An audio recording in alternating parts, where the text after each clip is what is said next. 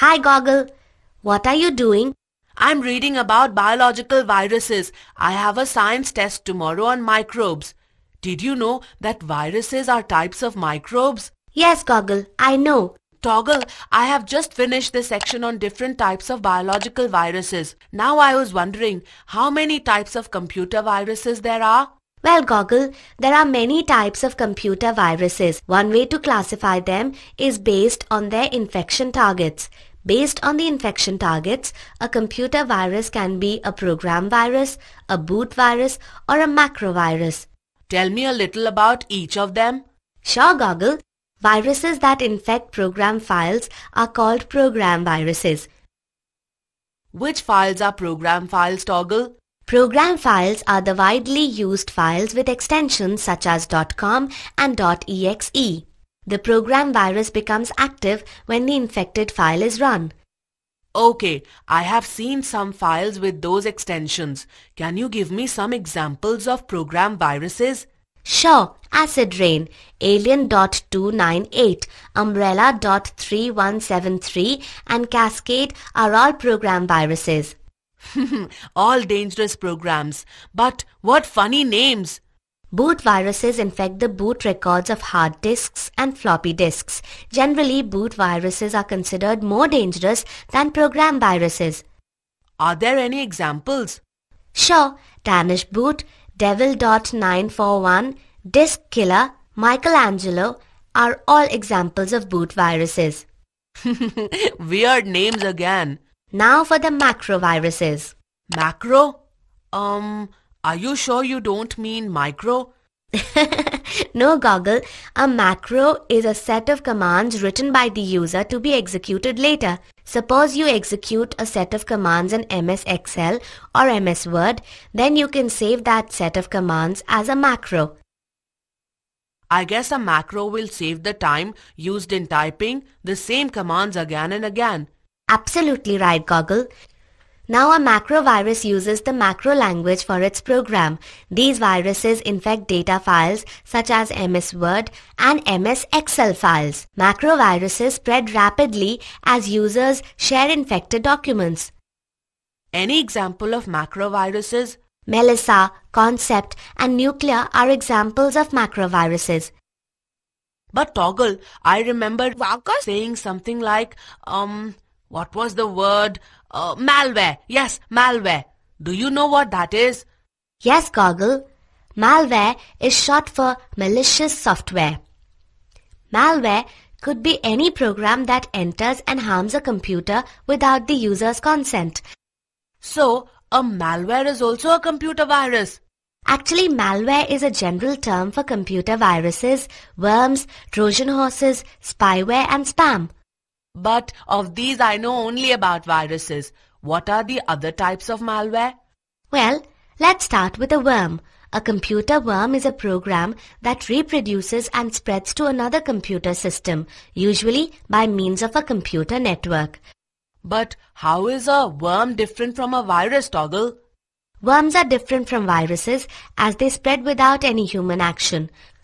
A virus spreads only when an infected program is run on a computer. Then how do these worms spread themselves? Using emails, Goggle. Emails?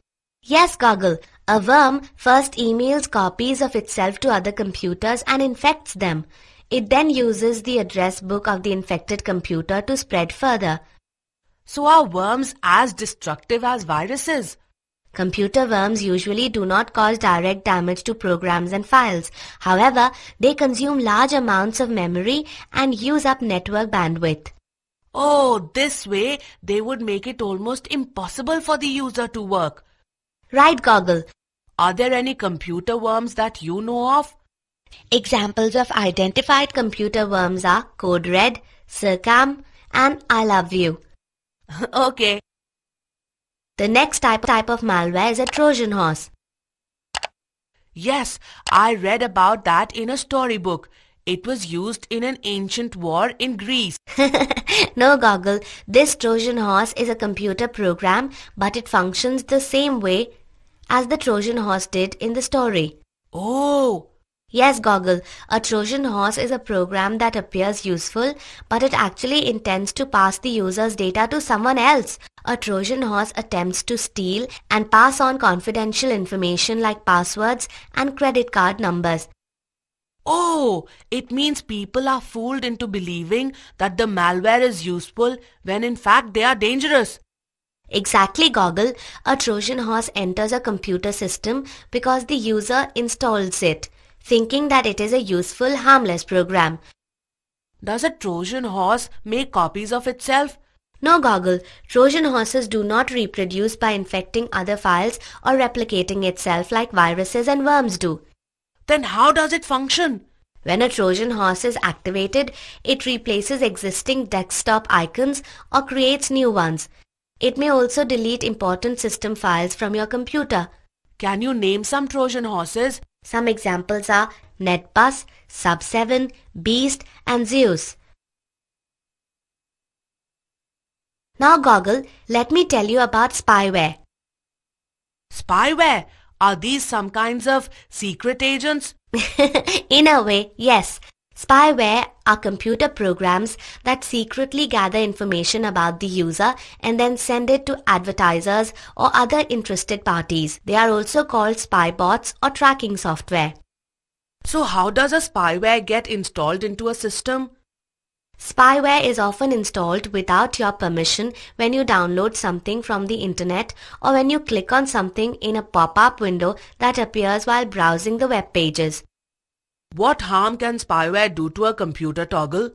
Spyware can consume a lot of memory, making your computer too slow to work with. Also, it can steal your information and misuse your computer. That's really serious. Yet another malware is spam.